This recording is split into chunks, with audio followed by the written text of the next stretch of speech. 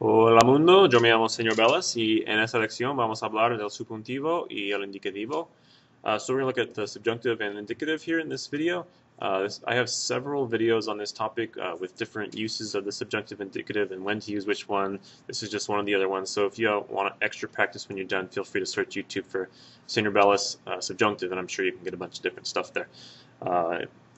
This document that you're looking at right now on the screen is available to you in the description of my video if you want to open it up and print it off or take notes or handwrite your answers in the activity that I'll be giving you in just a minute. You can do that. It is available to you. And also the links up here at the top, those are going to be live on that document if you need those. So the expressions that we're going to be using in this lesson are over here on the top left. Cuando, en cuando, hasta que, and tan pronto como. Most important thing that you want to think about when doing these activities I'm going to have for you, when you're having to choose between the subjunctive and the indicative, is doubt. You have to ask yourself, do these sentences have doubt, or am I stating a fact, or something that is certain? And if you can make that decision, then you can choose between the subjunctive or the indicative. I do want to remind you that the indicative is everything, pretty much everything that's not the subjunctive. So like the present tense, the future, the preterite, the imperfect, all those are all forms of the indicative. And then the subjunctive is the subjunctive, it's everything else. So what I want you to do here is look at these sentences, these four sentences. They're all very, very similar, but two of them use the subjunctive and two of them use the indicative. They're right here.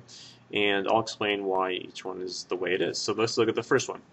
Nadarán en el mar hasta que su madre llame. So that sentence would translate to, they will swim in the sea until their mom calls.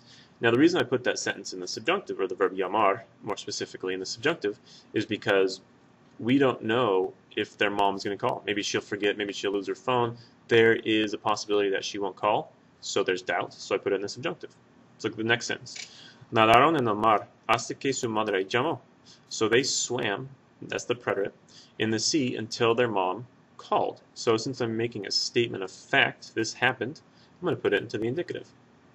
Tres, naden en el mar hasta que su madre llame. So naden, if you're not sure, is an ustedes command. So I'm saying to a group of people, swim in the sea until your mom calls. So maybe those people won't go swim in the sea just because I'm commanding them to do it doesn't mean they'll do it, or maybe their mom won't call. So there's a few instances of doubt in that sentence.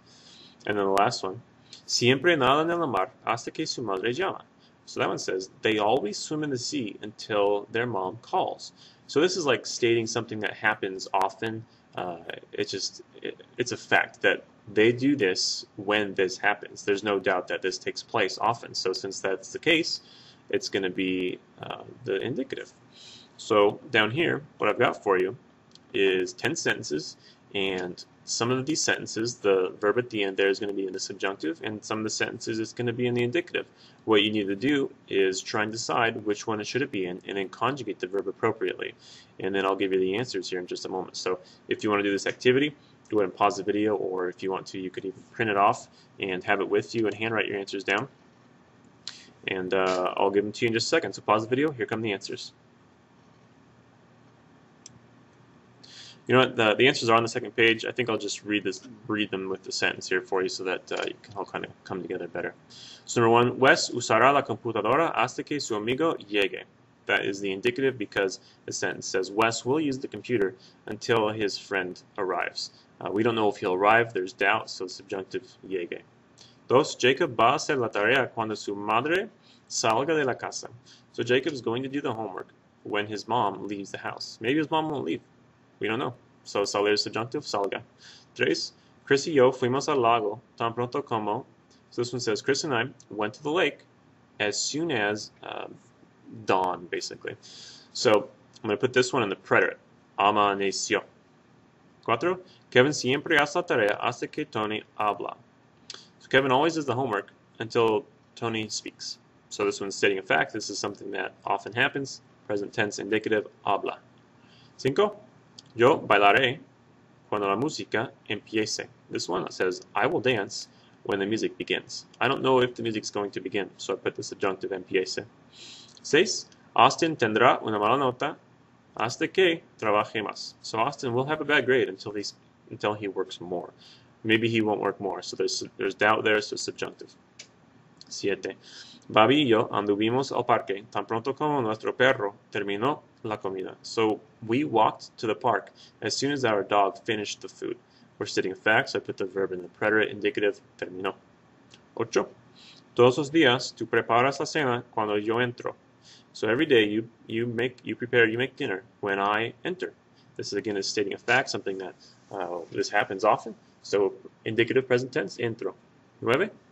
Los estudiantes estudiarán cuando el maestro diga que es importante.